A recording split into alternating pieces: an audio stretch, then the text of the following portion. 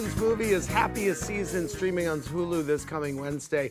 Michael J. Fox's book is called No Time Like the Future, an optimist considers mortality. It's out now. Alison, when did you shoot Happiest Season? Pre-COVID? We shot it, yes, like barely pre-COVID, the end of January through the end of February. So we finished it just in the nick of time, maybe a week before the shutdown. Wow, so you've had a holiday movie on deck this whole time? This whole year I've known all along. Yes. Just get ready. Get ready to be cheered up, everyone. Right.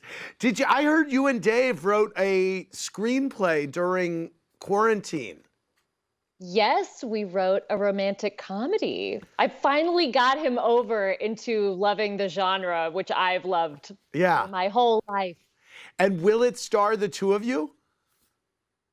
I will star in it and Dave will direct it. Oh, so great. It'll be interesting finding the leading man.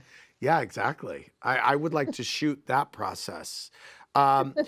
Michael, Nora D said, I'm so amazed that your foundation has been around for 20 years and funded more than $1 billion towards Parkinson's research. Is there one specific moment of working on the Michael J. Fox Foundation that has meant the most for you? Well, the moment's going to be the most is when we get the cure. And that'll happen. So I'm allowing that'll be the great moment. But I think every year we have an event. We didn't have it this year because of the pandemic. But we have an event. We have 1,000 people that support the foundation, and I just go up there every year and thank them. And I look at and see all those people and all those people that are touched by Parkinson's, and those that aren't, the families, the patients, the doctors, the scientists, the researchers, the people who fund us. And I just think, wow, we're going to get this done. It's not often you get a chance to see that much people power in one place. Give us an update. How are you optimistic about finding something soon, or where is that process, would you say? I'm beyond optimistic. I'm confident.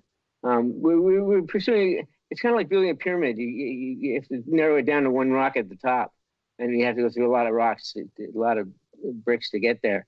But we're knocking them off one by one. We're finding new ways to image the brain. We're finding new ways we're identifying new genes, new proteins that interact with the brain and cause it to buckle and fold and create a Parkinsonian brain. Wow. So we're all kinds of answers. Wow. Finding biomarkers, trying to find biomarkers so we can identify the disease before the symptoms are evident. It's all great stuff. It's really exciting. Wow. Alison, when you got the news that Khloe wasn't coming back. We all got the news that Khloe wasn't coming back during this whole mess of the quarantine and everything. Did they clue you in long before they clued the world in? Or did you find out when we all found out, or how did that go? They clued us in about 2 days before. So at least I feel like we all in the cast heard Friday night, and then the news broke on Monday, which was good because we sort of had the weekend to connect as a cast. Yeah, we all hopped on a Zoom together, but it did feel different, I will say. There was it's one thing to kind of get a phone call and think, oh, this is news, and then to have the world react to it, I feel like it made it more real. Yeah, of course.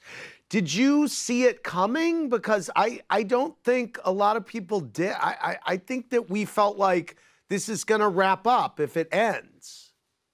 Well, I did a little bit. The thing that was strange is that we had started shooting our first 2 episodes. So talk about going right up into the quarantine. I finished Happiest Season a little bit early, went straight to the Glow set, and we shot the first 2 episodes of the 4th season. So for a long time, I think we really felt confident, even, for the first few months of the pandemic and the shutdown, confident that it would come back because we were like, they've already spent this money. Right.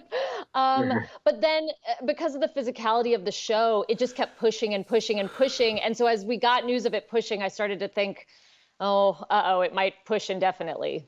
Wow. Maybe a movie to wrap it up? Well, that's what Mark Maron has been pitching online, and some of the fans have been rallying behind that. And I think it's a great idea. Thank you guys for virtually cheering. I would love to do it. I don't know what the likelihood is. We've been campaigning for a Community movie for 6 years, and that hasn't happened. Yeah, right, so, right. Oh my God.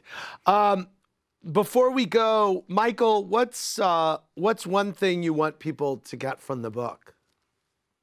That if you're grateful, you can always sustain optimism. If you look around and see what you're grateful for, whatever your problems are, whatever your issues are, if you find one thing to be grateful for, it will sustain you to another day, and you can look forward to what's next. All right. Well said. The book is called No Time Like the Future, An Optimist Considers Mortality.